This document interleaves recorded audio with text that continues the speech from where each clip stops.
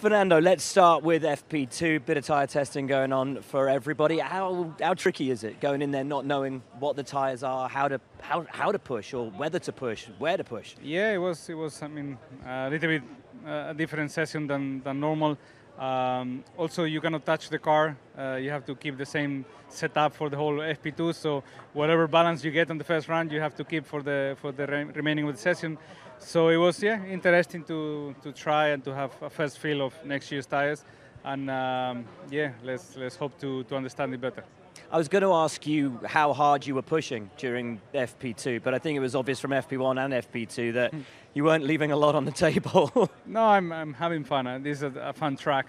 And yeah, in FP2, the tire blanket is reduced for next year. It's 50 degrees only, so a lot of warm-up issues, a lot of sliding, and it was fun.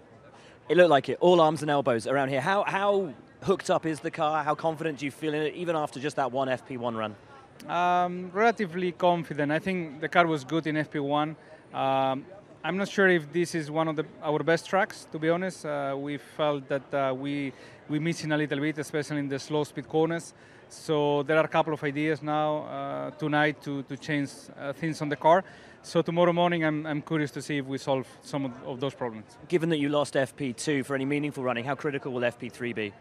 It's going to be important, yes. And also, yeah, we're still debating if we will change engine on my car here or in Mexico. So if that happens here, obviously FP3 will be even more important. Yeah, absolutely. And I guess then either for this weekend or for next weekend could have huge ramifications in the fight with McLaren.